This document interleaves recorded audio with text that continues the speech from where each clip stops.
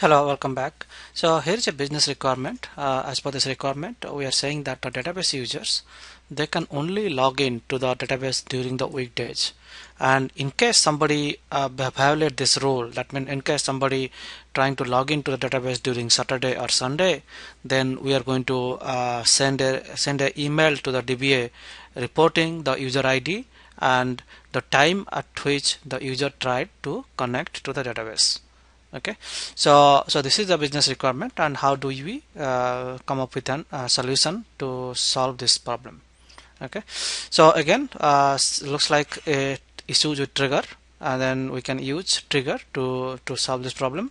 So in fact, there is a trigger called system triggers which are going to help you in this case. Okay, so let's go and see the code. So basically this is a trigger I create called login_audit, and what I'm going to do is the event here, the triggering event here is after logon to database. Okay, so you see, like, in previous cases we are seeing that on the update of a table, okay, or we are seeing that on update of a view, but in this particular case we are the triggering point is after we log on to the database. That means in your SQL plus, whenever you use a user ID and password and then you enter, okay, so that is the time you are connecting to the database. Okay, and then what I'm saying here is that at this, if I have a trigger like this, login_audit, which is going to fire after the login on database, then what essentially is going to do, we are going to execute this action. And what this action?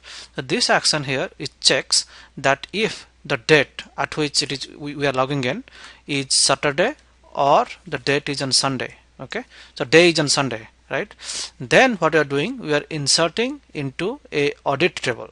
Okay, so you are inserting an audit table the time at which this violation happened, and from the user env variable using this sys_context package, we are going to find out what is the user ID and what is the IP address from where he logged in, and what is the host name from where the user logged in. Okay, then basically essentially we are putting these things to the table called audit table, and we are creating a message which is called $$message, and we are constructing a message saying that user, and then what is the user ID, logged into database at this time from this host, and then using a send email procedure we are sending to the DBA, which is dba@abc.com, and the message is, this is the message that we send, whatever we created on the fly, and then the subject of this thing, that user audit event triggered. So in this case, what we did, we logged into the audit table, but still the user is allowed to proceed. That means the user can still access the database. In case you do not want to proceed, then what you could have done, we could have called reg application_error. Okay, so you could have written something like this, reg_application_error, and you give some error code, let's say 2001, and then you say that not allowed to log in.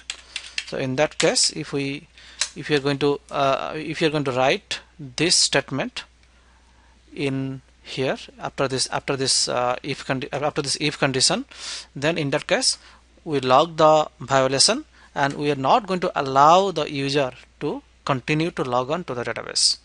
Okay, so this is called, this is called a system trigger, because the triggering point is a system event. Okay, similarly here are different types of system event after which we can fire a trigger, and then basically here in this example, whatever I showed you after login. Okay, so you can also fire all these things after startup, before shutdown, and these are the event on which you can also trigger your